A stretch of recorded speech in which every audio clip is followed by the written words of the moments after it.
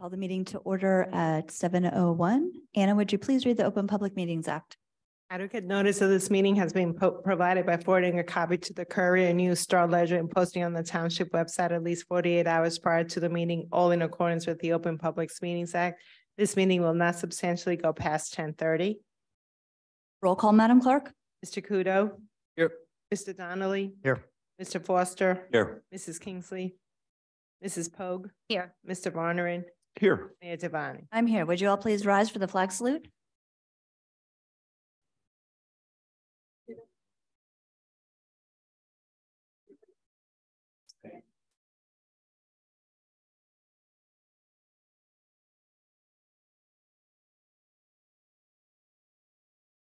Okay.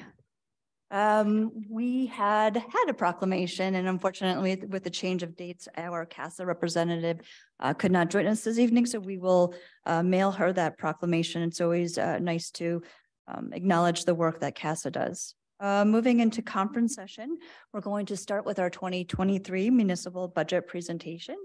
Our CFO from HFA and our finance assistant advisor, okay, are going to start us off. So if you gentlemen, if you would just introduce yourselves, and we'll get right into it then. My name is Anthony Menino. I am the Chief Financial Officer through my firm, Holman Fern Allison. Going to be doing the presentation along with my colleague, Chris Clinton. Introduce himself. Hello, I'm Chris Clinton. I'm a senior advisor at HFA, and I'll be helping Anthony with the presentation. Thank you, gentlemen.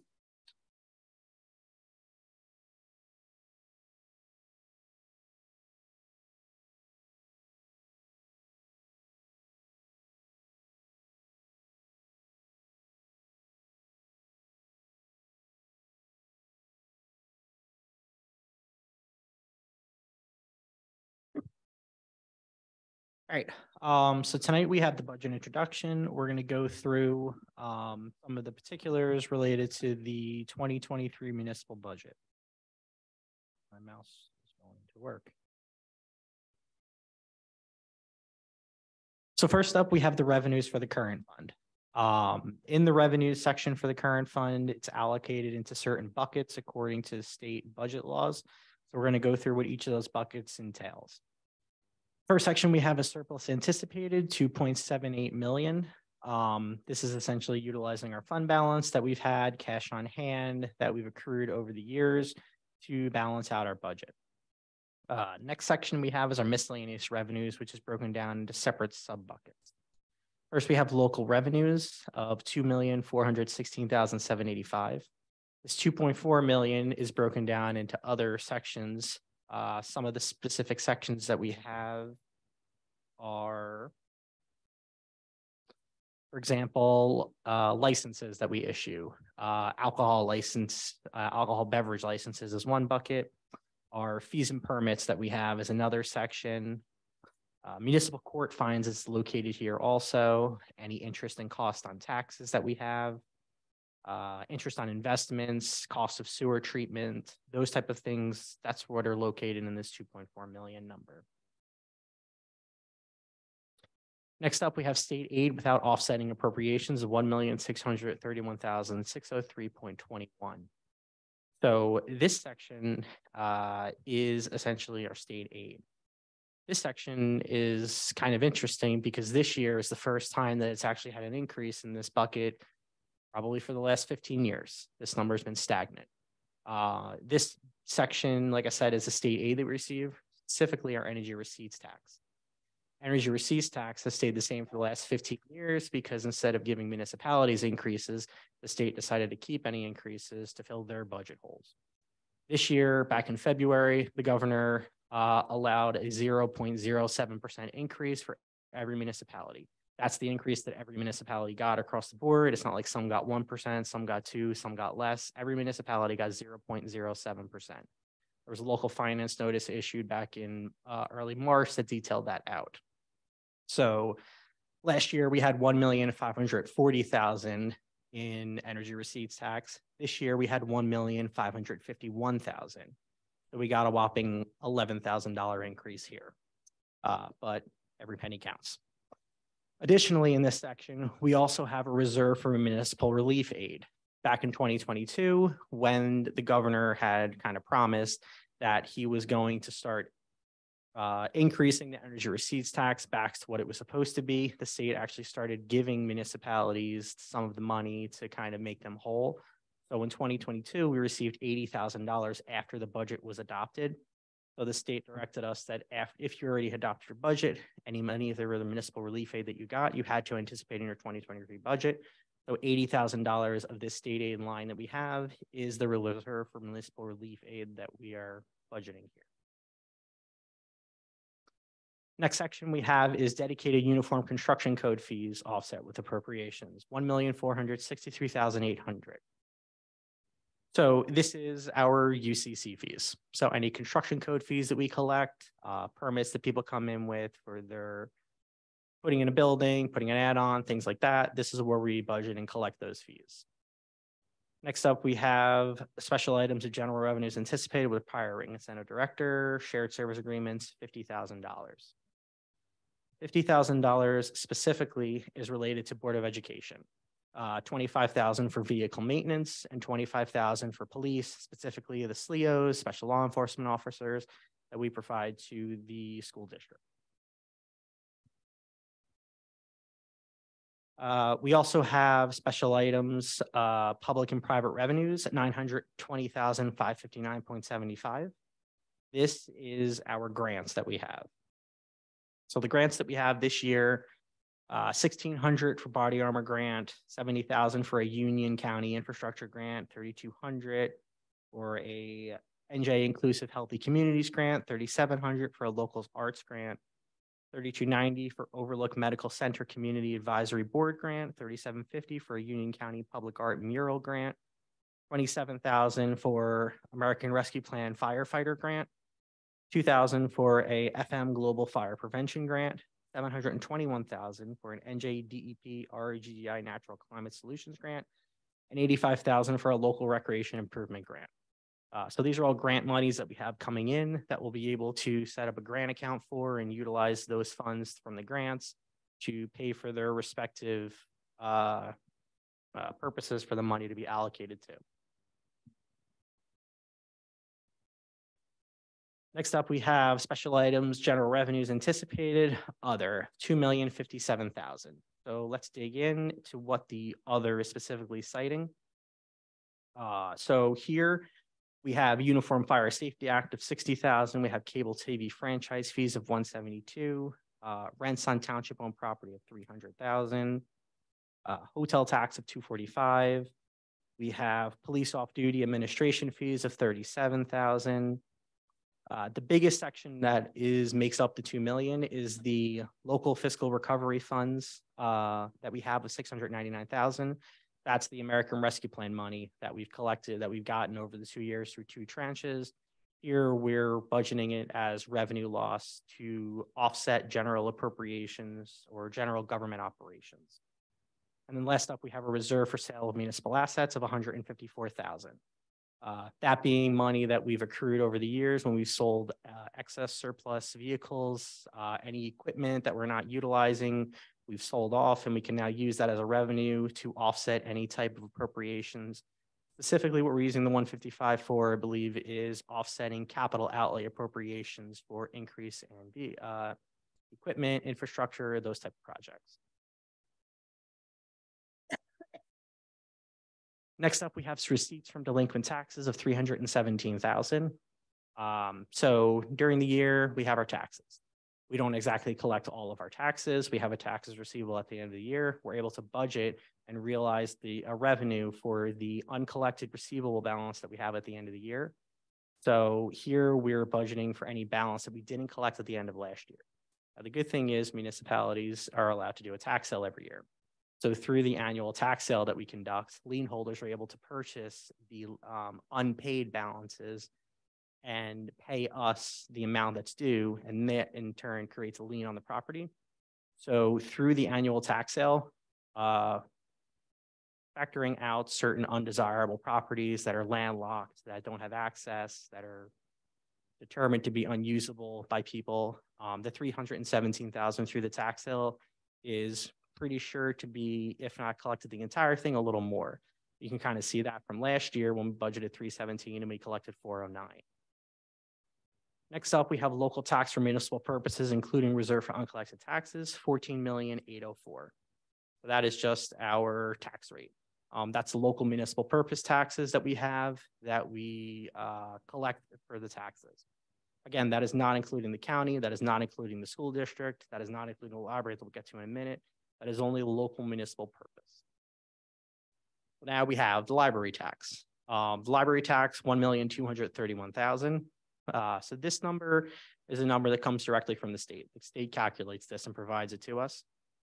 It's based on the net valuation taxable and other ratables that we have during the year, new construction, things that go on. So this number, we're told that we have to budget this, and if we don't, the state will come to us and tell us that we have to change it. So unfortunately, we have no control over the minimum library tax. So in total, general revenues, 27,673, 320.18. Next up, we'll go through appropriations for the current fund.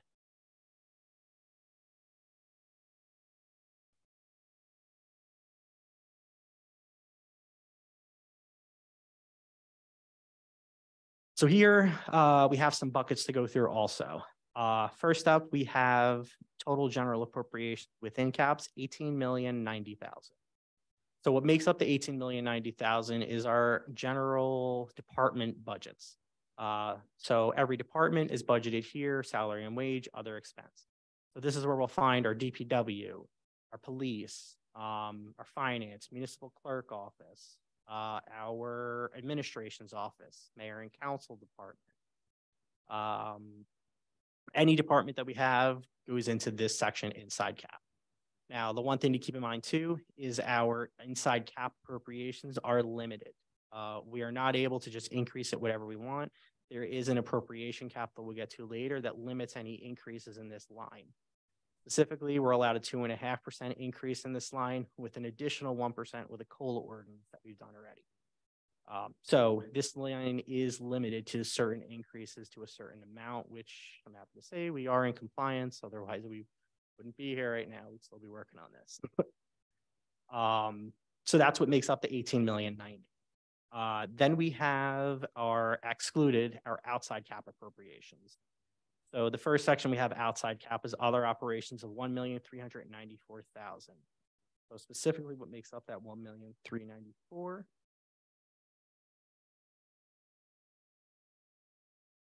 That's where our library is located.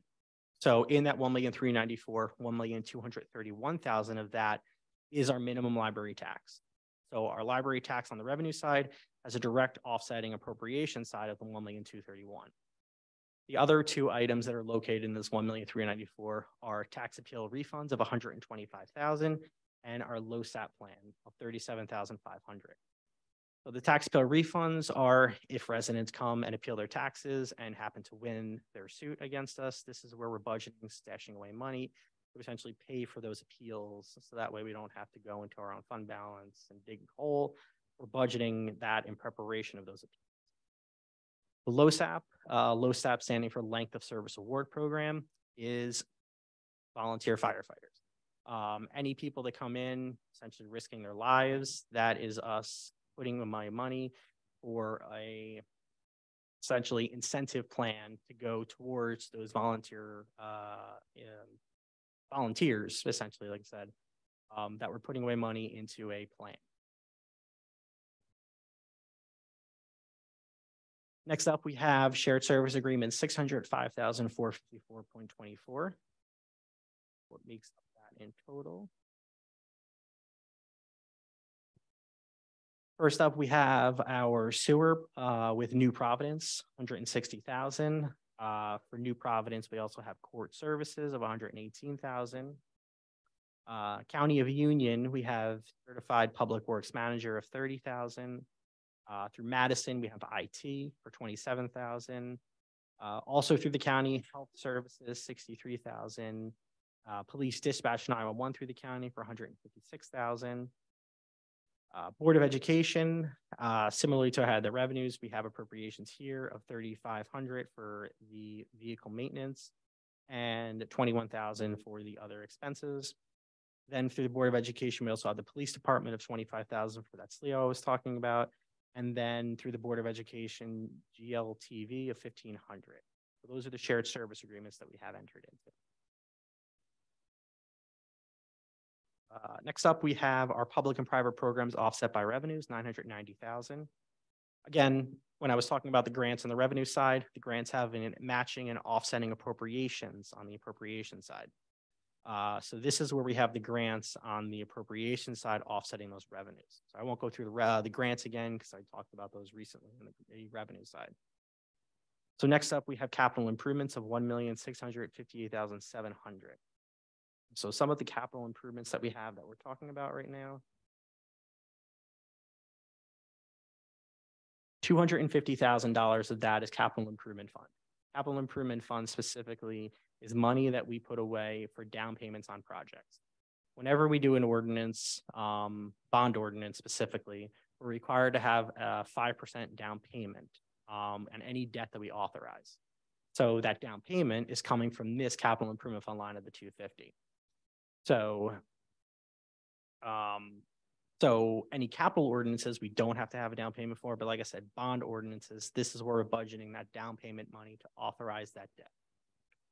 So some of the other items that we have in the capital section are capital outlay. So one capital outlay line we have is traffic upgrades of 12,000, road project drainage for 450,000, parasitic acid storage system of 500, gear racks of 8,500, police IT upgrades of 10, structural fire gear of 17,200, fire department radios of 27,000, grit pump for 60, municipal drainage and road improvements for 200, and skid steer for 124. Next up, we have municipal debt service of 4,297,000. This is just what it sounds like. It's our principal and interest that we have to pay on our debt. So here we have our bond principal and bond interest. Bond principal being 1,625,000. Interest on bonds being 1,676,000. Then we have payments of bond anticipation notes. So the bond anticipation notes are the temporary financing less than 1 year, not a calendar year, just less than 12 consecutive years. The payment of bond principal, 243,000, interest on notes, 342,000. And then the last thing that's included in our debt is NJ infrastructure loan payable of 409,000. That includes both our principal and our interest on our NJ iBank loan. Last section that we have on the appropriation side, a reserve for uncollected taxes of 636,000. So the reserve for uncollected taxes can be thought of as a bad debt expense, kind of. We are the middleman essentially here. We're collecting taxes not only for ourselves, for the library, we're collecting the taxes for the county, we're collecting taxes for the school district. But at the end of the year, we've not collected 100% of the taxes, as we can see with the receipts from delinquent taxes on the revenue side. So we're obligated to pay 100% of the tax rate of the school in the county over to the school in the county. So we're able to budget a reserve for uncollected taxes to essentially gross up our revenues for the amount that we're not collecting of our taxes, but yet we still have to give over to the county and the school. So like I said, this is kind of a bad debt expense. So that way we don't have our fund balance earning in the negative for the amounts that we're not collecting, but still obligated to turn over. So next up, we'll talk about the capital budget and capital plan.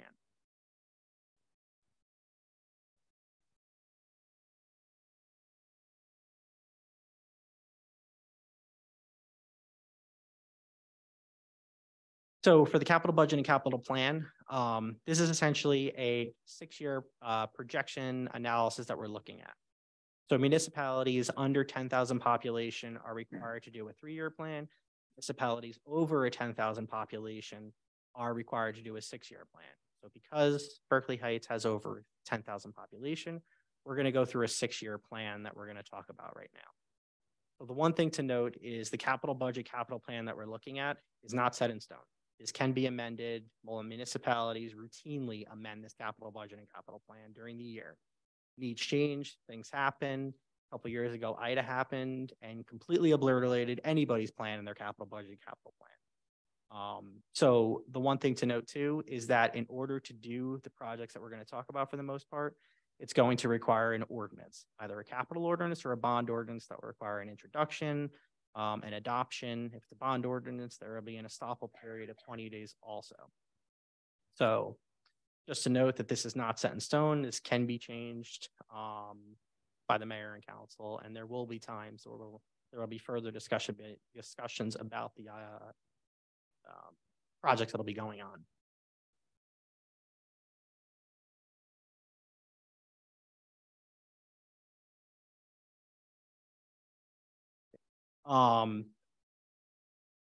So some of the items that we're looking at right now, we talked about already through some of the budget sections, but some of the other items that we have, traffic upgrades, road improvements, paracetic acid, which I still don't really have a clue what paracetic acid.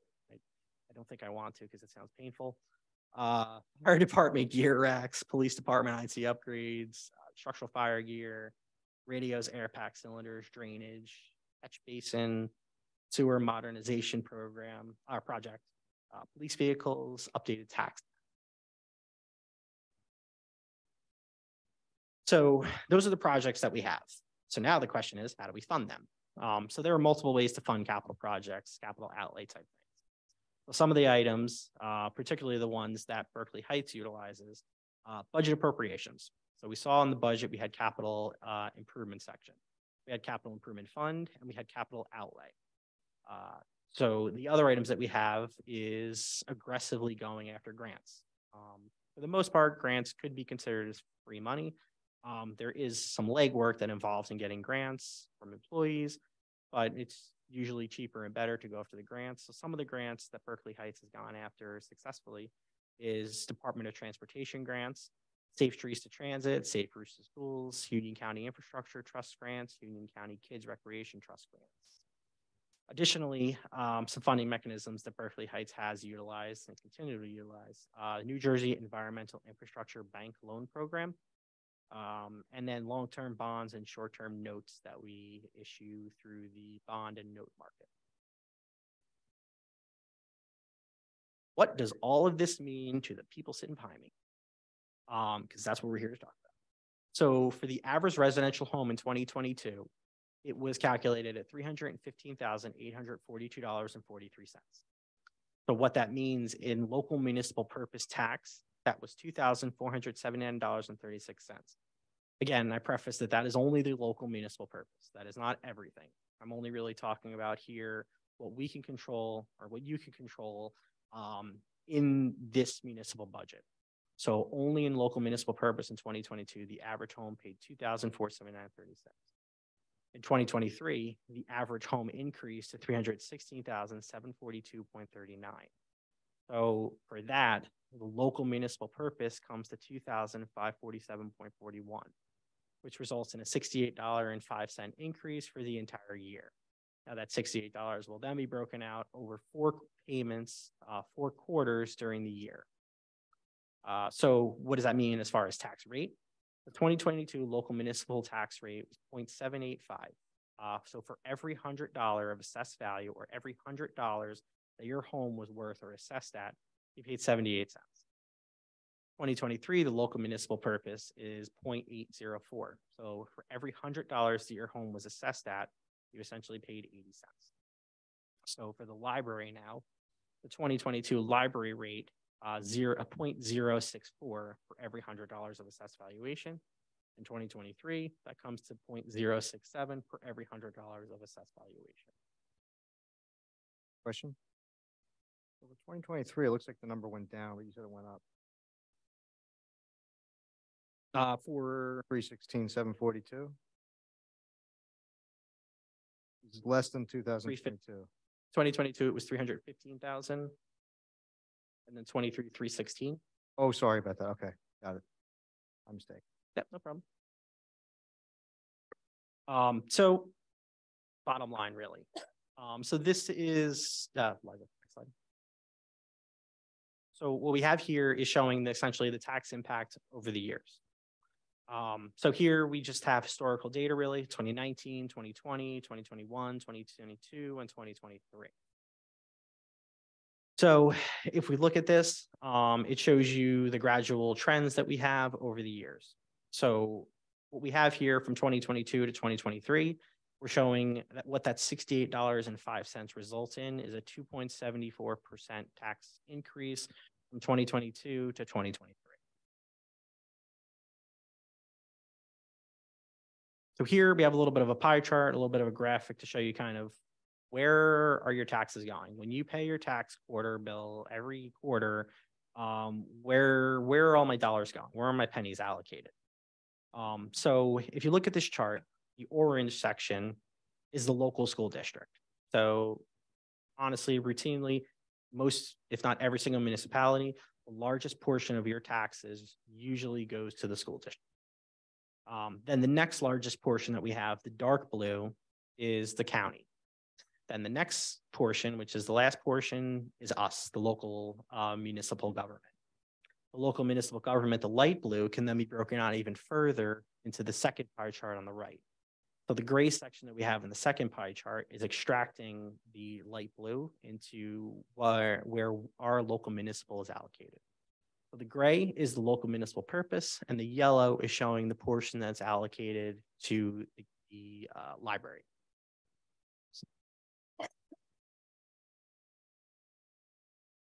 So next up, we'll talk a little bit about the calculations that go into the budget. So the first thing we have is that reserve for uncollected taxes that I was talking about before.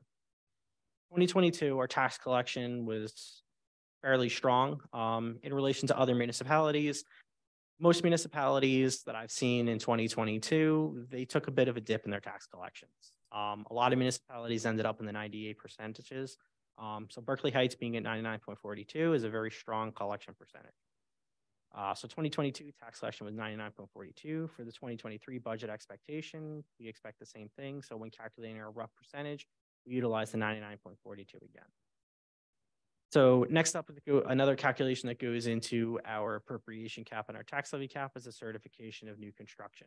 So in 2022, during the year, there was new construction of $3,738,000. So at the prior 2022 local municipal rate of 0.785, that resulted in $29,343.30 of new additional ratables. The $29,000 was never included in the 2022 budget. So that is essentially additional ratables that we were able to gain in 23 budget because the new construction happened after the budget was adopted. So the two caps that I was talking about, the appropriation and tax levy cap just before, we'll go through that a little bit. So the appropriation cap that we have, NJSA 48-4-45-2, in case anybody just gets bored while laying in bed tonight and wants to read some budget law, it's really good to read. I recommend it to everyone. Unfortunately, it was created in 1977, so slightly outdated and old, but why not go through it?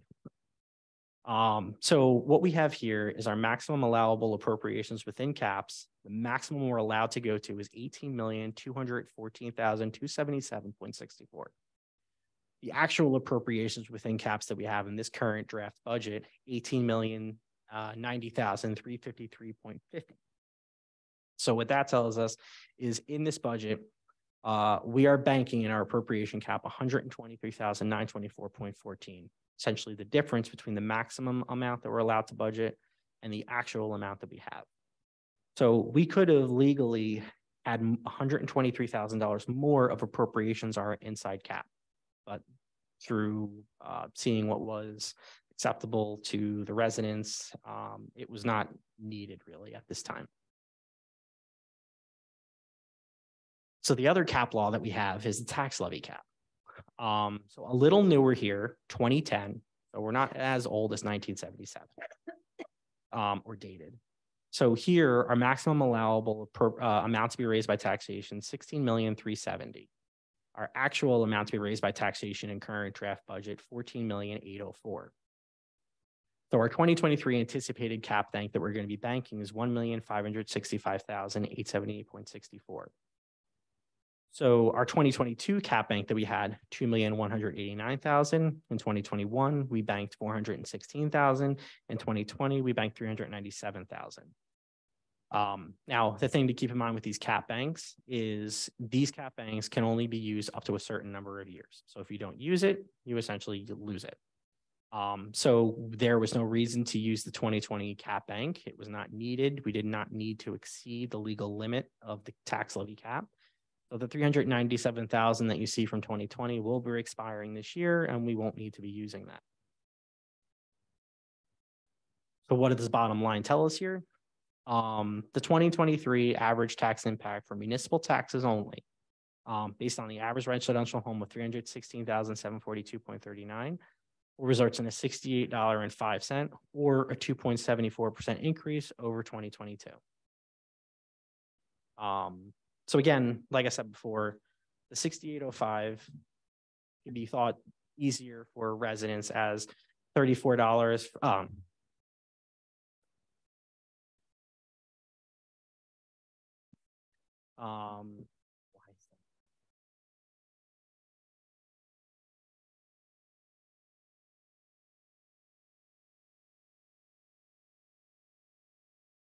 So you can think of the $68.05 as terms as far as how people see the bill and see it affecting them. $17 would be every quarter that they would pay additional. So if anyone has any questions, we're willing to talk about anything now. Just wanted, before we have any additional questions or questions from the public, I just want to thank the Council President and Councilwoman Kingsley and everybody on the council for working really hard. I know there were multiple meetings and back and forth and a lot of discussion. This budget does not come together very easily. There's a lot of hard work that goes into it by the governing body and administration, Liza and Anna and everybody involved. So just want to thank the council first and foremost and HFA for preparing what I think is a really solid budget. So thank you all. Anybody on the governing body, though? You probably lived it, dreamt about it, rolled around in it. Any questions about the budget? Lots of rolling around in it. Shredded it. Wanted to light it on fire every now and then. Angie. Yes. Yeah, I just think before we open it up to the public, it might be helpful to just go over any headcount additions that we have in the budget, because that's usually a question. Do not have that handy, Anthony. Do you have that handy additional, or Liza may kind of know off the top of her head, actually? Not a lot. The additional head count, I don't think. 1.5 staff people, 1 new police officer, 1/2 in the finance office, and a half of a part-time, we say half, that doesn't sound right, a part-time person in the construction office.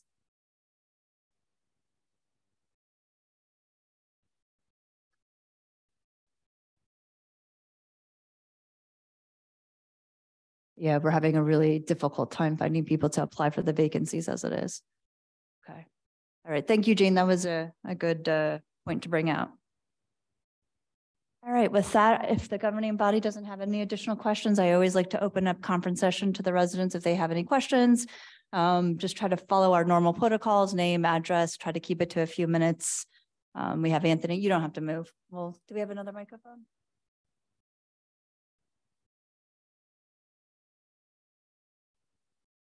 We need you guys to stay put and answer the questions. You're our area experts here. And borrow Anna's microphone, I suppose, if anybody wants to come forward and ask any additional questions.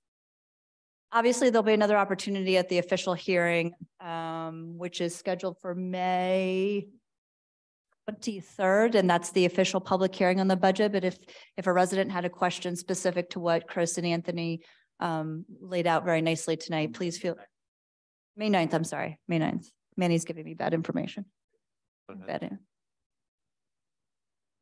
So now he's confusing me. Now he's trying to make me look bad. It was May 23rd. I had a little panic attack there. I was like, May 9th. Definitely May 23rd. Final answer, everyone. The final adoption of the budget is May 23rd. Yes. May 9th is going to be ordinances, but 23rd is the. I'm going to stop listening to you. Yeah. Definitely could blame it on that, right? All right, very good. If there, John, do you have a question? Come on up.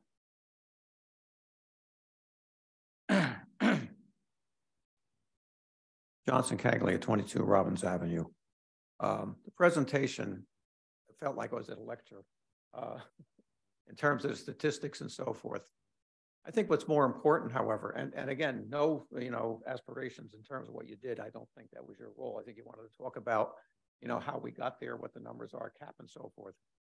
The question that Jean which we just answered about head counts, I think it's important, and I'd like to hear, is what's different, okay? All right, we're talking about another police officer, a couple of part-time people.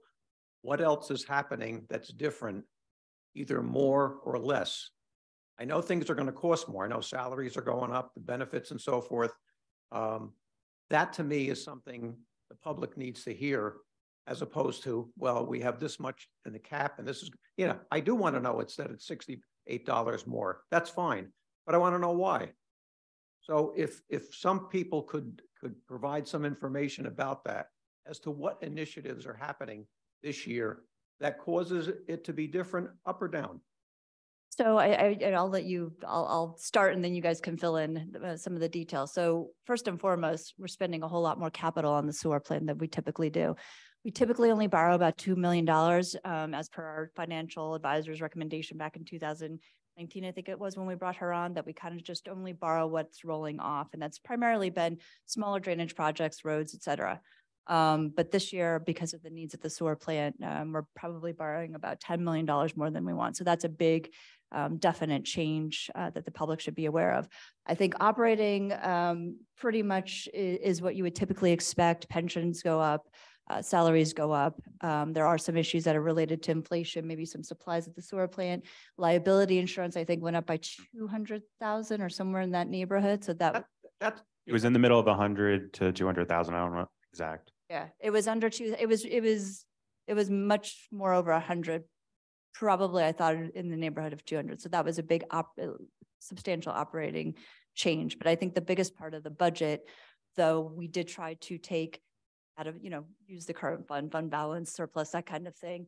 The biggest change is the $10 million in capital needs. And that it's truly a need. I mean, it's an emergent situation there. Okay, just as a follow-up to that, I know that at previous meeting, some of the department heads had things to say. I mean, what's happening in terms of extra things, perhaps for rescue squad, for the police department, for the fire department, and DPW equipment or anything like that? I was actually not present at that meeting. I'm trying to find my little. I can answer cheat that, sheet. Mayor. Could you please? Yeah. I mean, I know So, generally. and I just want to correct myself because I don't want anybody to come away with bad information. The budget is actually filling 3 new full-time positions, one at DPW, again, which may not be needed. 1 police officer and a full-time construction worker. We now have a part-time construction administrative officer in the budget. So it's 1 part-time finance person in our finance office and 3 full-time positions. So what has changed? I can tell you what's changed. Our finance office is the smallest office of a town this size anywhere our auditor's ever been to. Our town now has 14,000 people and our staff is smaller than it was years ago when the population was much less. We have, due to the dedication of our small staff, our employees do the work of 3 in many other towns. So this is to provide some relief because we just can't operate like this anymore. So by the way, I think they do a great job. They do. And, because they love this town, or really actually really fortunate that we have a great roster of employees. The construction office, we currently only have 1 full-time person there manning that office. So when they're out, we've had to shut the office down. However, we are going to be cross-training them so that they have experience in construction, engineering, and planning. So there's never not going to be someone in that office who can take care of a question that might touch all of those different divisions. And the PD, I know the police chief sent a memo to council. We have 1 traffic officer right now for a growing town this size, and our traffic is a #1 concern. So I know he could use some help, but our chief did send to council some statistics that show we are far under the ratio of police officers to population right now. Okay.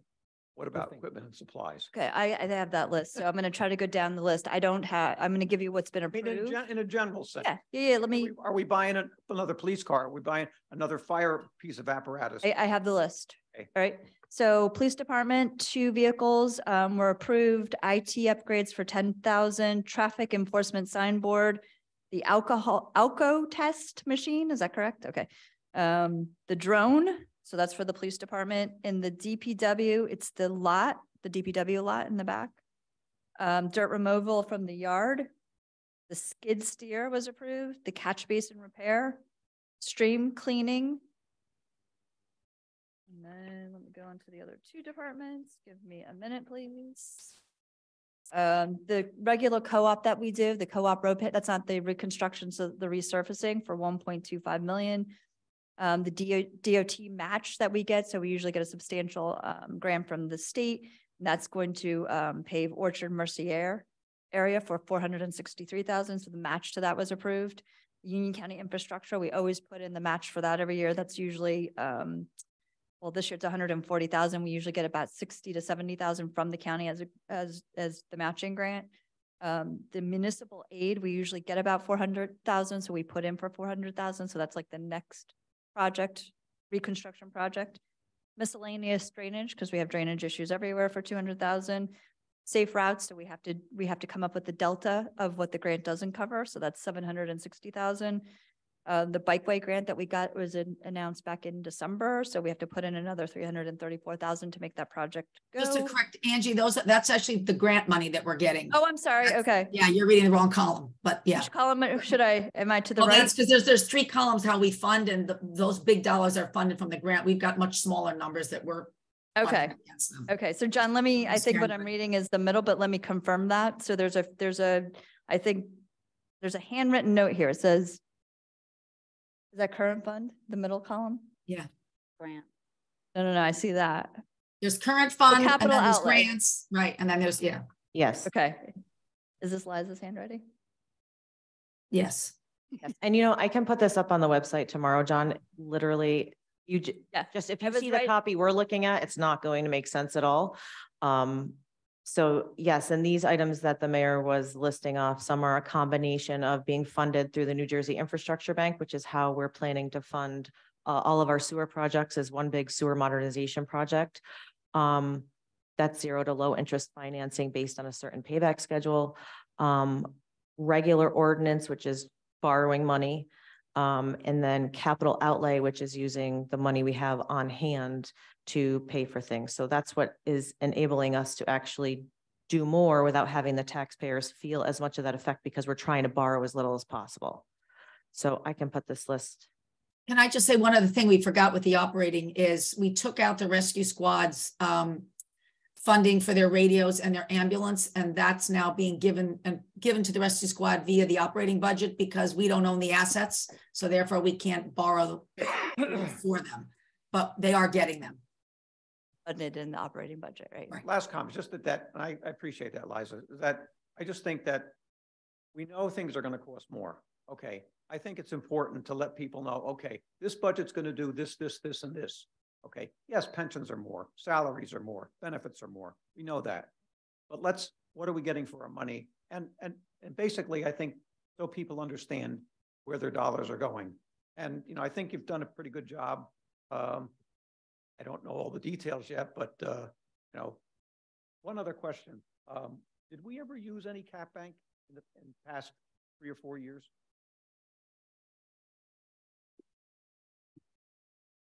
I don't think so. The only thing I've seen last year, there was no cap bank used. Honestly, based on the amounts that are sitting in the cap banks from prior years, it looks like no, we haven't. In used cap 2020, I don't think I didn't think so. We're not using cap had bank this to, year. no. either. Okay.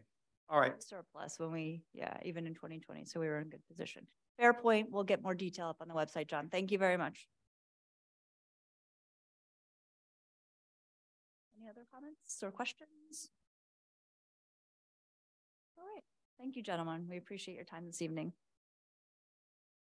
Okay, we have 2 other conference session issues related to the police department and 2 proposed proposed ordinances. If Lieutenant Gaffney and Corporal Kochi could come forward and give us a broad overview of those two ordinances, we would appreciate it.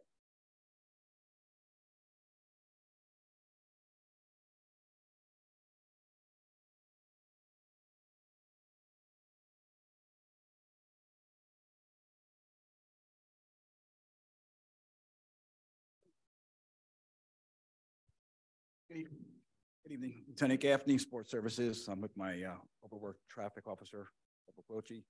We're gonna go over a couple of proposals that were brought to us by other departments. Well, the one was from the rec department about the park, putting no parking signs on their side down by on Hamilton Avenue. Well, the problem they're having is people are parking on both sides of this tiny road. So every time someone wants to leave or come in, they're going head on them. And just to orient to folks, this is on your way, heading on your way down to Lower Columbia where the middle school is. There's the parking lot that supports the playground and the school, but we're actually talking about the opposite side near the tennis courts where the stream and the swim club are. That roadway, that small roadway there, that's dead ended, correct? Yeah. Right, so the south side of there's actually a ditch also. So people parking there and walking out. If they were exiting their vehicles on the wrong side there, they could actually fall and trip with that ditch. So it's definitely a safety issue. And if you guys can look at the map right there and have any questions, we can try to help you out. This came from the rec department to us. We saw there is an issue there and we work closely with them and everyone else in this town. So the proposal is the ordinance wouldn't allow parking all the way down the Hamilton Avenue extension, whether it's the top or at the bottom near the tennis. I'll let Corporal Kochi pull you guys in, but there's also a proposal coming. I don't know if it's already out there or not, to have a little parking lot down there. And if we were not to put those no parking signs in, we would not be able to get out of that parking lot. Yeah, it's tight.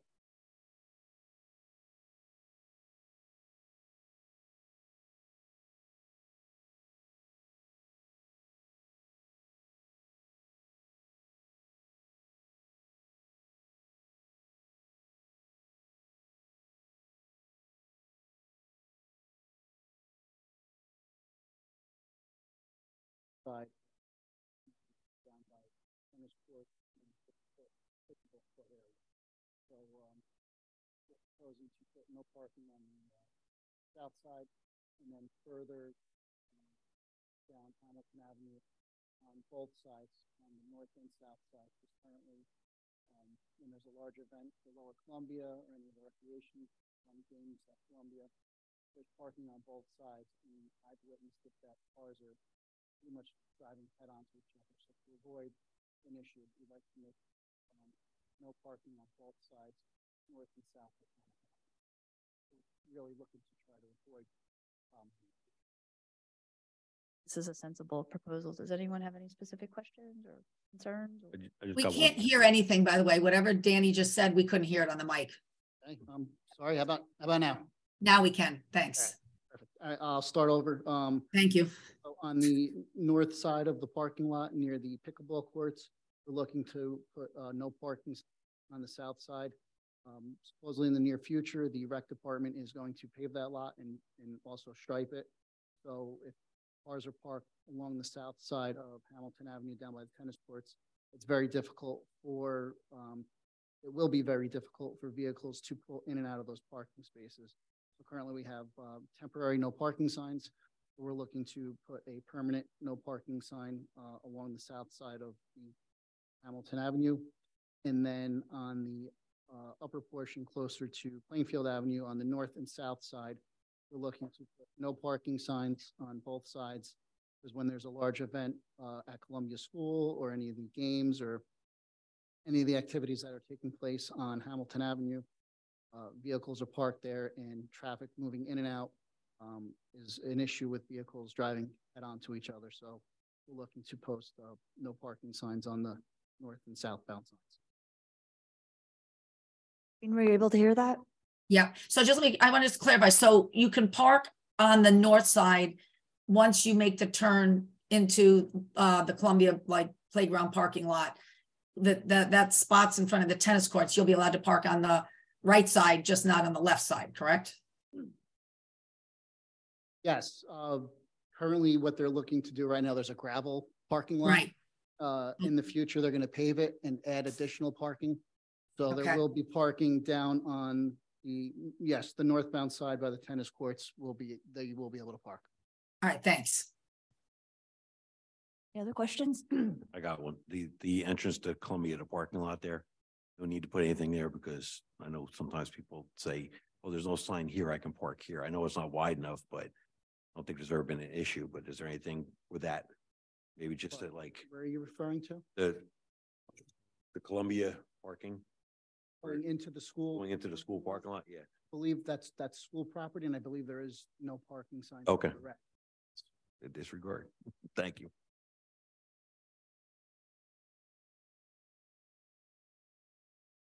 Safety issues brought up by the rec department. You guys endorse it. So thank you very much for the presentation. All right. Yeah, there's another, the second is the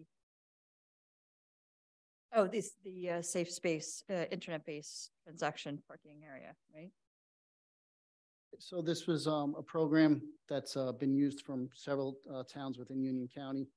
We're just looking to pretty much, we currently have people that are internet purchases and exchanges within township property. With the new building and the parking lot and the cameras that we have available, we've chosen a spot within the municipal complex in the police department lot that is under 24-hour surveillance by about 2 or 3 cameras. So if somebody were to purchase something online or anything like that, we would have it on record that if something were to go wrong or somebody would get hurt, we have documentation. And it's also going to help us out with custody exchanges for parents that are separated.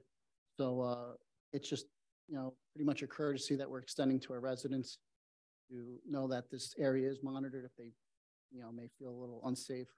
It's just something that we're offering to them through the township. This seems to be spreading. Yes. Throughout the currently state. There's that's 6 towns in Union County that are already doing it, and I believe there's about another 3 or 4 that are going through the same process we're going through. It's becoming fairly common to have the police department as a meetup spot if you're doing transaction online. Within the state also. Where is the spot that you would use? It's out the police entrance as you're making the left into the police lot, kind of on the corner. And so there's 2 or 3 cameras. I could show you, it's hard to describe it. It's on the west side of the building.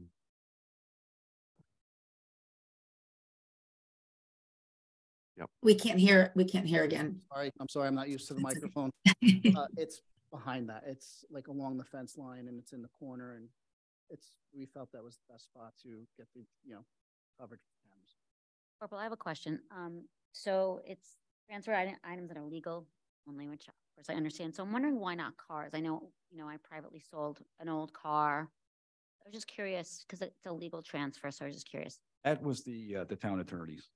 We didn't actually get involved in driving or the ordinance itself as far as that. So there's a reason in there for that. So if the town wants to change that, you're allowed to. We're okay with. We're just signing off on what was proposed to us. Did you just base this on a model of what towns typically do, and they don't typically include car sales, or? That's correct. Okay.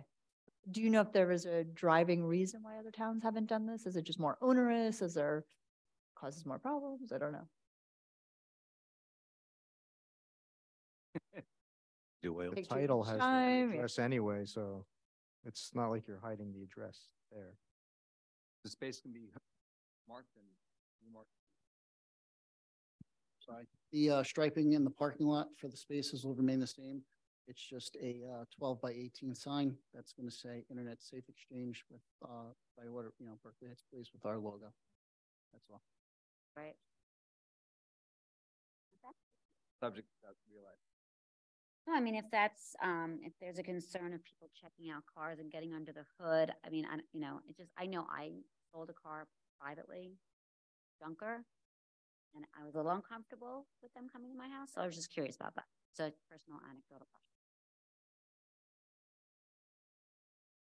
It's up to you. Does anybody feel strongly to include or exclude, or? I have no problem. I have no problem either way. All right, do you want to include it, Susan? I mean, I think, yeah, we got some feedback from the audience. I would like to, I mean, people are selling old cars and I'm not comfortable with anyone coming to my house these days, frankly, so. I just want to make sure that we're only going to have one spot. Just one Because spot? it's like you've got the car you're selling and the car people are, you got a multiple people around. I just want to make sure we're not, yeah, how many, where it's really only one spot we're dedicating, right? Because if you have cars, there's multiple cars involved in the transaction. We'll only have one spot now, Fine. if it happens to be a spot next to it that the person that's selling the car or buying the car parks in, they'll both be on camera, but there will be only one Designated space. Right. Right. Why it's called an area too, and a lot of towns have it that way.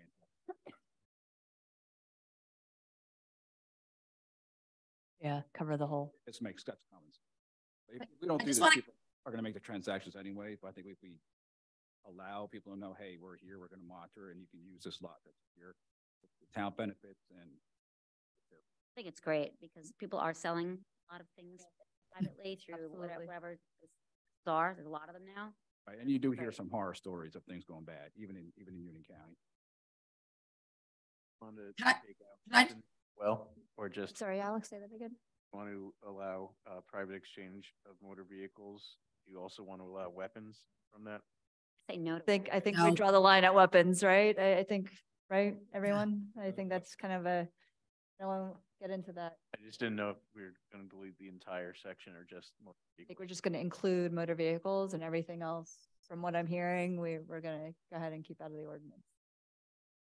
Are you in agreement with that? No weapons? Can't imagine you guys would support that, but I have to check.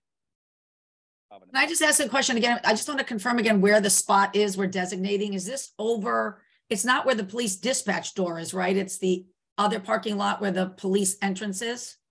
The police vehicles are? When you refer to police entrance, you mean the side door or the main? Not the door that's facing Park Avenue, but the door that faces the DPW. No, it will be the door facing Park Avenue in the corner. So see, what my only concern with picking that spot is when we have senior meetings and library meetings, whatever, there's so few spots that are close to the front door that like our seniors are using all of these. And I'm concerned about tying up a spot that's so close to the doors that it's, we don't have enough. Go ahead, I'm sorry. We don't have enough spots close enough to the building, and we've already got 2 designated for Purple Hearts and not enough handicap. I'm just worried to take up more of those front spots for things that our seniors that are actively using the building won't be able to use. I'd rather push it away. This area is going to be, sign will be there, but it's not actually enforceable where we can write someone a ticket where they have to move. So during the day, obviously somebody would know, wow, this parking lot is packed today. This transaction is not going to work. Or they would use a further end of the parking lot that's usually empty. We do have cameras there too, but this is No, but my worry is our seniors are the rule followers, so they will be afraid to park in that spot.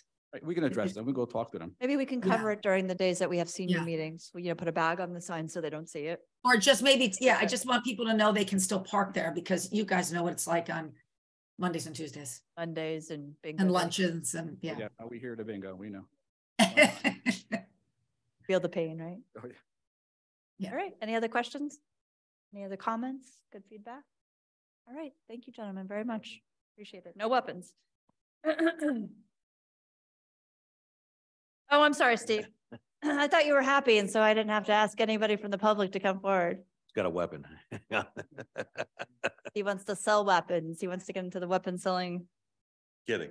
Well, given timing when this appeared as an ordinance and it wasn't tabled yet, I spoke to this issue, and I don't have to go back and talk about the various things I posed about motor vehicles because it's nice to just sit back and watch things happen. I talked to the lieutenant last week on noon in the sunshine and was sharing some of the things I was telling you. But I also went back to the ordinance as a whole, and this is more from an ordinance writing perspective.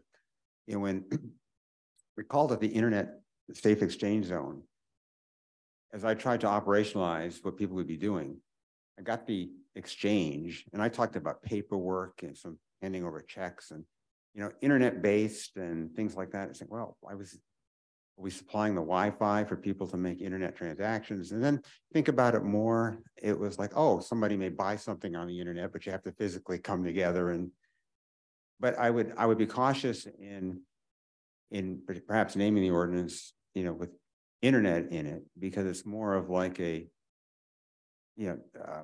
goods exchange, or I'm not going to come up with a name, but it's like the internet makes it more like it might be, because when you do meet, you might do a financial exchange on your phone and pay with, Venmo or PayPal or something like that. But somebody may write a check. You think it's cash. more like a safe, And, it's exchange zone? Yeah, it's a safe internet? safe payment. Like I said, I didn't come with a name in mind, but I was just trying to figure out what what was implied by using the internet term. And It's usually how people find these objects because you're not in a brick and mortar place. So I see where that would come from, but I. right. And like I said, I had to think about the many ways that could be interpreted, but Monitored exchange. or like I said, communication is everything in taking the great intent that comes with this and implementing it. And everything has to be explained. But and then the other part of it is when you think about a parking space, and I think we covered it with, there's, if you're in the area of the cameras, that's the important thing.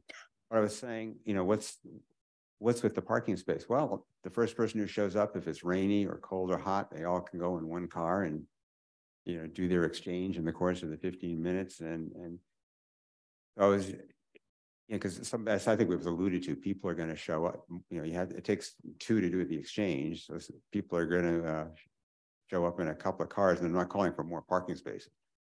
But what are they going to do in that parking space? Well, I think that's what Lieutenant Gaffney was saying. It's sort of an area. An area, yeah. That's So one space will be marked, I guess, because like on a nice day, like when we were chatting the other day, if we'll just kind of sit in the area and do our exchange, because it won't be in the middle of traffic. It'll be as good as the sidewalk.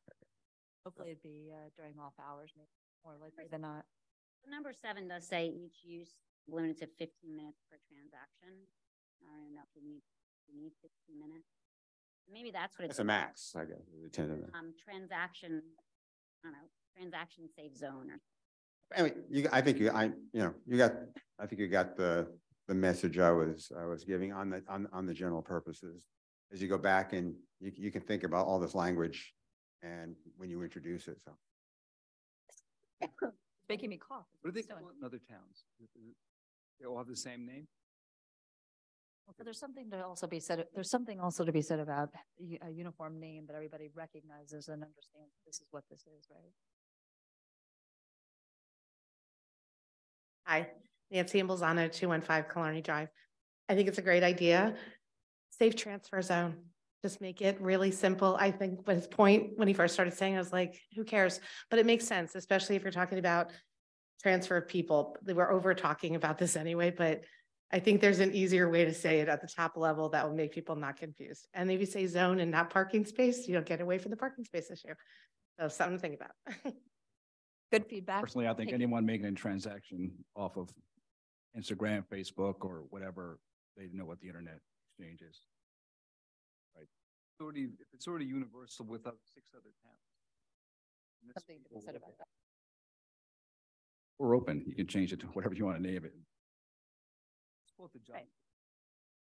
The John Not a Hold on a parking, second. John Foster Act, not for I'll parking. second that. Thank you, Lieutenant Gaffney and Corporal Cochi.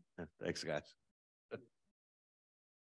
He had a no idling thing on the sign. I don't know if that's Alex, fine. Susan's recommendation to make that change to the car. I'm going to move on to the regular agenda. And pull them in. I make a motion to approve the minutes of the public meeting, February 21st, 2023, March 7th, 2023, March 21st, 2023. Second. Any discussion? Roll call. Mr. Kudo. Aye. Mr. Donnelly. Mr. Foster. Yes. Mrs. Kingsley. Yes. Mrs. Pogue. Yes. Mr. Varnering. Yes. We have an introduction of an ordinance. Anna, can you read the ordinance, please? Calendar year 2023 ordinance to exceed the municipal budget appropriation limits and to establish a cap bank. Whereas the local government cap law NJSA 40A:4-45.1 provides that the prefer, I'm supposed to read the whole thing. I'm supposed to read the whole thing. John's out, Mike. All right, the public hearing and the final adoption is going to be scheduled for May 23rd, 2020. Second. Any discussion? Roll call, please. Mr. Kudo. Yes. Mr. Donnelly, Mr. Foster, Yes. Mrs. Kingsley, Yes. Mrs. Pogue, Yes. Mr. Varnering. Yes. I have the hard part. Introduction of the 2023 budget. Be it resolved that the following statements of revenue and appropriation shall constitute the municipal budget for the year 2023.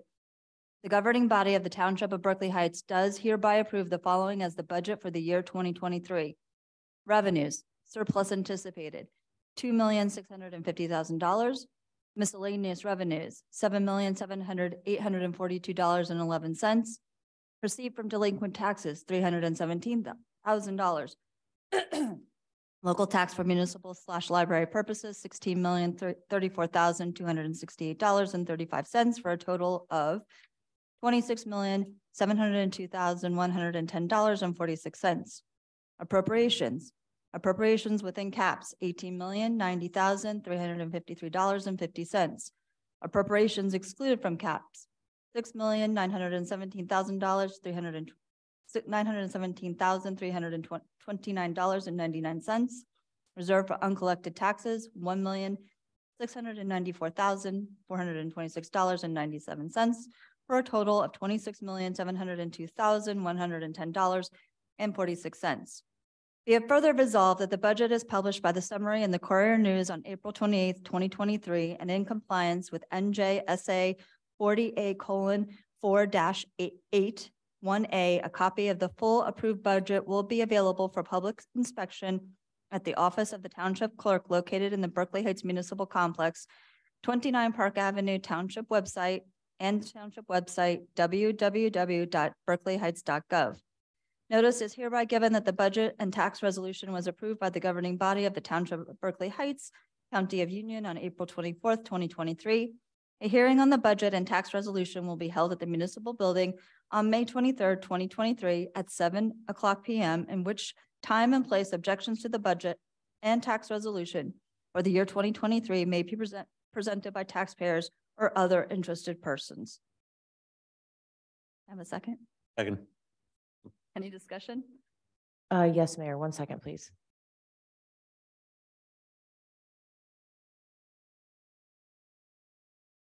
Okay, so I just quickly before we get into this, I did notice that the Salt Dome shared service revenue wasn't in the budget, so I think we've resolved it and they.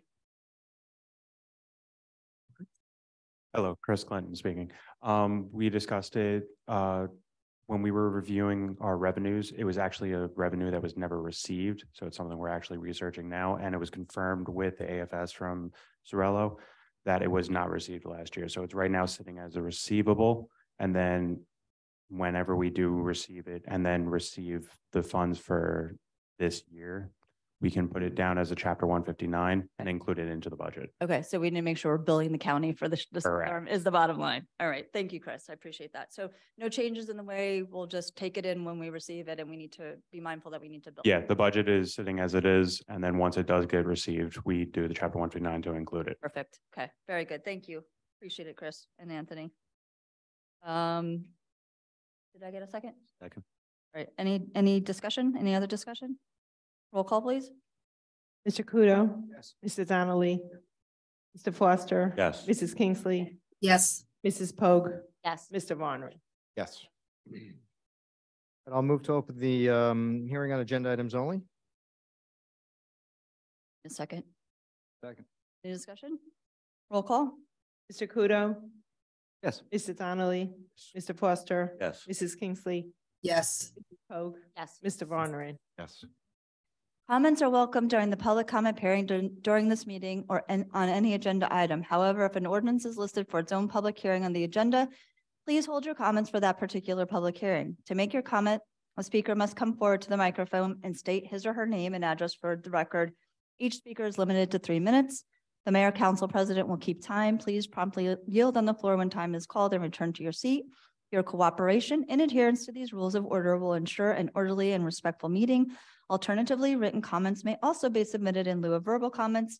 You may also submit written comments in advance of the meeting, either via electronic mail to aimandcough@bhtwp.com or written letter to Township Clerk, 29 Park Avenue, Berkeley Heights, New Jersey, 07922, including commenter's full name and address, which must be received by the Township Clerk by 4 p.m. on the date of the meeting. With that, the hearing on the agenda items only is now open.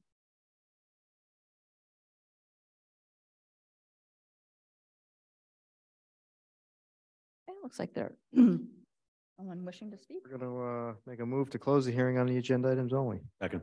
Any discussion? Roll call. Mr. Kudo, Mr. Donnelly, Yes. Mr. Foster, Yes. Mrs. Kingsley, Yes. Mrs. Pogue, Yes. Mr. Varneren. Yes. Actually, You're not here, so I move resolution 1 for Jean. I move resolution 1 approving bill list dated April 24th, 2023, in the amount of $499,817.40. Second. any discussion? Roll call. Mr. Kudo, Mr. Donnelly, Mr. Foster. Yes. Mrs. Kingsley, Yes. Mrs. Pogue, Yes. Mr. Varneren. Yes. I move resolution number 2, authorizing the application of the 2023 New Jersey American Water Environmental Grant Program for stormwater infrastructure maps in the amount of $25,000. Second. Discussion.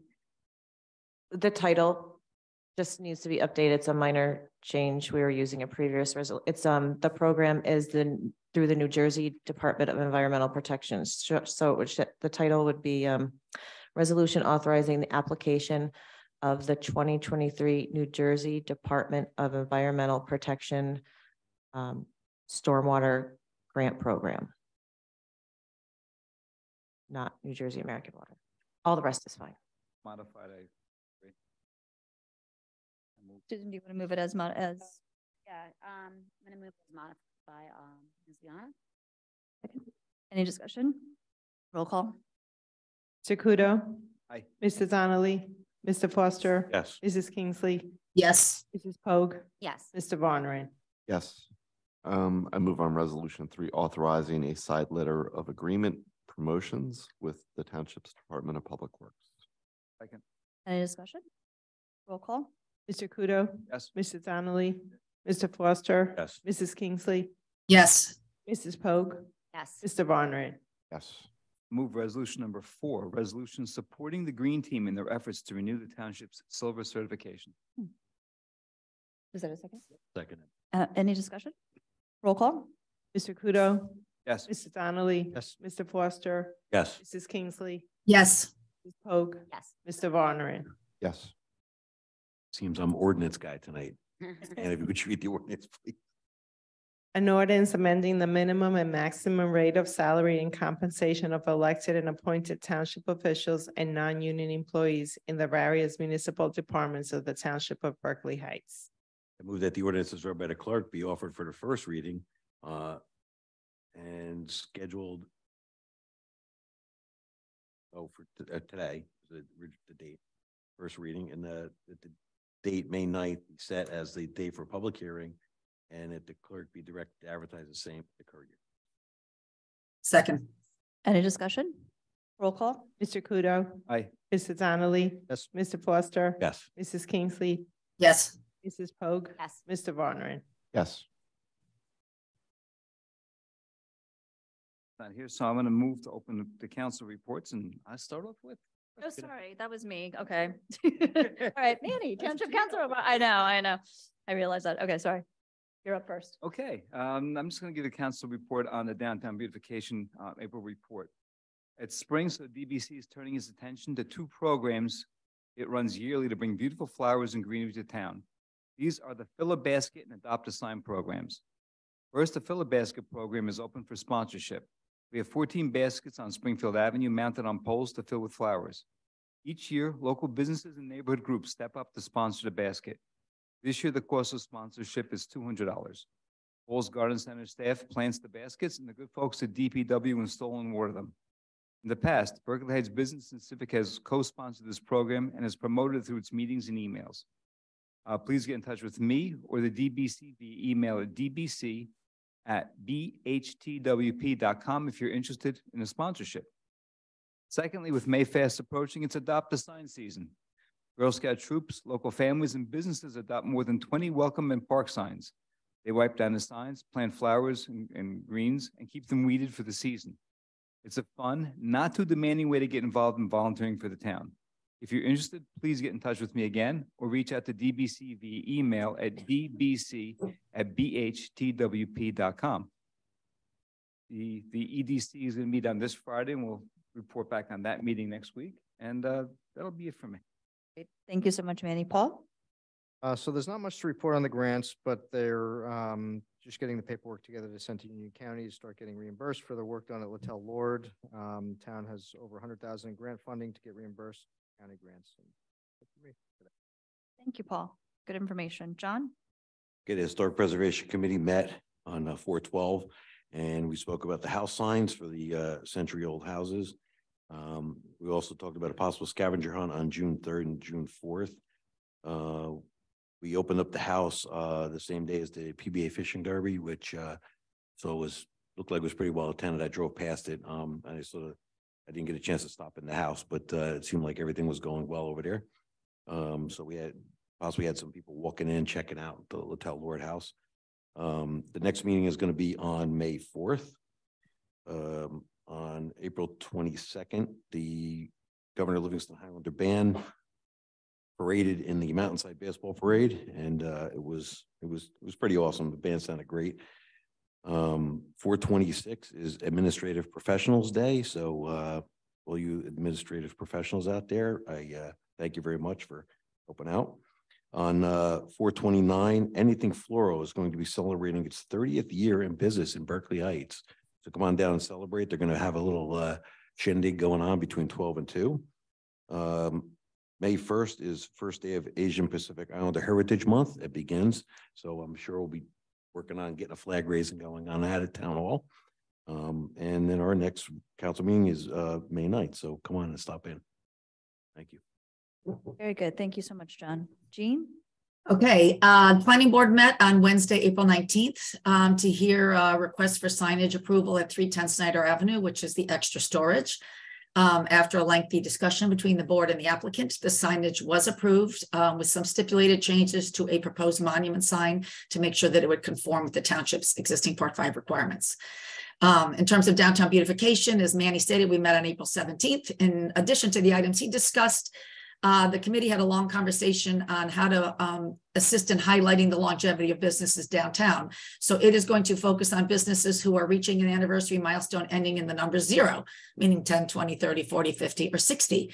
And they want to enhance not just the proclamation process, which has been historically given to businesses from the mayor and councilor, but in addition, they're going to design a sticker that would highlight the year and the businesses could put in their windows. We're going to use the Experience Berkeley Heights platform and social media for longstanding businesses. They'll produce a short little video featuring an interview with the owner and the representatives of the businesses and a little highlight on background on how long they've been in business. The database that DBC has almost 150 businesses in town, which is a surprising number. We have reached out to the Economic Development Committee to make sure we combine our lists and we don't miss anyone, so stay tuned. The Senior Affairs Committee is meeting this Wednesday at April 29th. And just wanted to note that last Friday, the rec department had a beautiful homemade spring luncheon. We had, I think, 85 seniors in our community show up. It's really inspiring. You have to come down and see. It's really, the mix has gotten broad. They're just having such a great time with fellowship and community. So I want to give a big thank you to the rec department and their volunteers that are willing to put these luncheons on for our seniors. And that's it. Great. Thank you so much, Jean. Susan? Yeah, so I just wanted to give a shout out to the Environmental Commission for hosting the tree giveaway event on the Earth Day celebration. For those of you that know me, every day is Earth Day, not just one day a year. And everyone can do something to help our planet. I know I appreciate the work done by this group of dedicated volunteers. So 2 easy ways for anyone to make a difference. Be mindful, don't idle your vehicles. It takes less gas to start a car than to idle for 3 minutes. Turning off engines helps reduce emissions into the air as well as saves you money at the gas station. And number 2, please remember dandelions are the pollinators first. All right, very good. Thank you, Susan. Jeff? I'll keep it for tonight. Whoa. Oh, you said no? Administration reports. I don't have a whole lot to report either. I just want to congratulate the Berkeley Heights PAL on a great parade and opening day for baseball, softball. The PBA did a great job with the fishing derby. A lot of kids are out there fishing, catching a lot of great fishes. I know that Liza's children are out there. And I just want to say congratulations to Howie Meyer, who's celebrating 50 years of service on the Berkeley Heights Volunteer Rescue Squad. We're going to have him come back in and give him the proclamation again because his wife Sue wanted to do that one more time. And Michelle Young, who was awarded the Volunteer of the Year for the Berkeley Heights Rescue Squad. And that concludes my report. Liza. I just have one remark, and that is thank God that the budget is almost done. We do learn how to improve the process a little bit every year. I mean, at least since I've been here. So I do want to say that the feedback we get from the people who pay attention to what's going on in their municipal government and come up and give us suggestions, it's always helpful because we try to be as transparent and open with communication as possible. But when you're in the weeds in it, you sort of forget to give like a broader overview that some people may be looking for. So please continue to send in constructive criticism and suggestions for how we can improve the process, especially in terms of how we convey the budget and the process to the residents. Thank you. Great. Thank you, Liz. I appreciate that. Before we close out, I just have one question for John. So the scavenger hunt you said was June 3rd and 4th? And That's a tentative date, yeah. okay, 'cause the 4th is the street fair, so I was wondering if you were like. And there's a pickleball tournament that weekend too. Looks like we're scratching the scavenger. Maybe the weekend before would be better. Yeah, okay. Just so you know, in case, it becomes an issue. Thank you. Going to mention. Thank you. Actually, can you accept the township reports? Make a motion to accept the Township Council report. Second that. Any discussion? Roll call, please. Mr. Kudo, Yes. Mrs. Donnelly, Mr. Foster. Yes. Mrs. Kingsley, Yes. Mrs. Pogue, Yes. Mr. Varneren. Yes. I move to open the citizens hearing. Second that. Any discussion? Roll call. Mr. Kudo. Yes. Mrs. Donnelly. Yes. Mr. Foster. Yes. Mrs. Kingsley, Yes. Mrs. Pogue, Yes. Mr. Varneren. Yes. Okay, the citizens hearing is now open with the same rules in effect that I read out earlier this evening.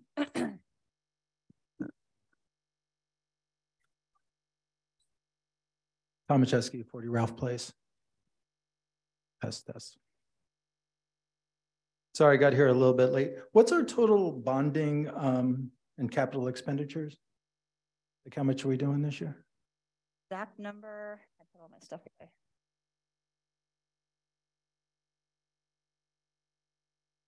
Roughly 12 million. We're doing 12 million this year? Well, there's two sort of separate venues. One is through the iBank where we package a lot of our sewer projects as part of the sewer modernization project that we're doing to get 0 to low interest financing through there. And then there's regular ordinance borrowing. So on our budget sheets, there's 2 categories. So I just want to point that out. So do you want total? And I don't know if Angie has hers ready, but I can give you, it looks like Probably have it. total is about 9.35 million for iBank, New Jersey iBank. And then let me scroll down. I'm going to post this tomorrow on the website. Yes. It's just not in a format that anybody wants to look at right now. I thought you were talking to me. Oh, you want to post it on the website? No, I'm. No, and then a little over 2 million in Postage regular ordinance, just How much was in regular earnings? just over 2 million, 2,003. Also, I just wanted for clarification for what was the impact? We had this discussion many times and I'm just trying to get to the bottom of it. What's the impact of the municipal building? Since we had no pilots and to get to that -$3 where the building builds itself, you needed to apply all of the revenue from the pilots towards that number. Since we had no pilot revenue, how much so far has the residents paid into this municipal building since we started paying into it to date? So I don't have that number handy, but at our next meeting, so simultaneously with this budget process that's happening tonight, we're having our financial advisor from NW Financial put together all our debt forecast and a presentation that will be at the next meeting, I believe. So that includes all of the money that's supposed to be coming in for pilots, which this is the first year that we're starting to collect for those I pilots. understand, but we've had some money. So just for the, and you know, this is that in the past, we were told this building would basically build itself. It actually produced $3 a household to build. From what I understand, we're close to or over $40 million on this building, maybe a little bit less than that. But whatever the case is, we're making payments to this, and I just kind of want to get an understand of what this has cost the taxpayers to date. Just so I get my time in. Oh, so can I get that number for next? Get it, meeting? Heather can have it at the The financial advisor, Heather, we can have her. Or the next meeting. It's fine. We can discuss it. Is she here the 23rd or the 9th? Done so many times. It's whatever the next meeting is. Okay, so she's here The for the 9th. 9th. We'll have it for the 9th. Okay. I'm just trying to get all my questions in with my time, but why is the library tax up? It seems like 4%. Is there like a reason that that's up so much? It seems like they're in this building That's statutory. to go up 4%. I don't know why. I don't know the formula, but it's not controlled by us is my point, I guess. So, but that we'll find out. Okay. And one more question. Oh, on just this tax levy pie chart, I'm really not a huge fan of this, but the one point that I wanted to make is that with the pilots, $0 are going into our schools. However, from my understanding is all of the tax revenues from the town actually go into the municipal coffers, and then we pay the schools. Is that correct? Yes. Okay, so when the school will always get its money. So even though the pilots, all these deals with the pilots and the developers will pay nothing, they're only paying whatever the 20 cents on a dollar that they're paying, or 40 cents on a dollar that they're paying, that the school, we're going to still have to pay out the schools, and that still comes from the municipal thing. So if the school budget does go up, we'll obviously collect more, but they won't be paying anything into that at all. Pilot? Yeah. Yeah, the pilot definitely does not pay. It's 5% to the county, and the other 95% goes to the municipality. But what I'm saying is everything actually technically comes into the municipality, and then We pay out. and then you have to pay out. Okay, that's all my questions. Thank you.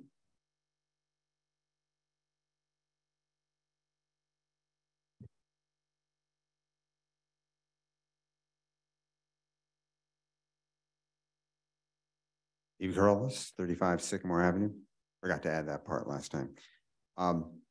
Two things. Giving a little time to think about it after that discussion. The safe purchase exchange zone. And then the question on the resolution about, authorizing the success of the green team in its endeavors. I noticed in the agenda, there's also attachment, which is nice, that lists people in the different, areas, like from the Environmental Commission, from the Township, from the Planning and Zoning Boards that make up that team. So now I know who they are, so that's great. And it says proposed 2023 team members. It wasn't clear that the resolution authorized them to make them the real green team members. Is there a way that the green team becomes an official green team as opposed to the proposed? Are we done deciding who's on the green team? That kind of thing. I don't know. I may have to do it by executive order. I'm not sure. I'd have to ask Barbara. Executive order is sufficient. So it's not proposed. I was looking at the language of the resolution, and it kind of authorized efforts, but not the creation of a team. So I was just kind of wondering about that.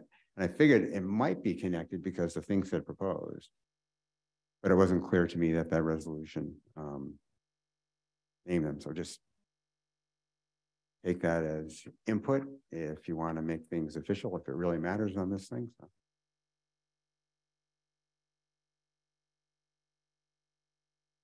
Else wishing to speak this evening?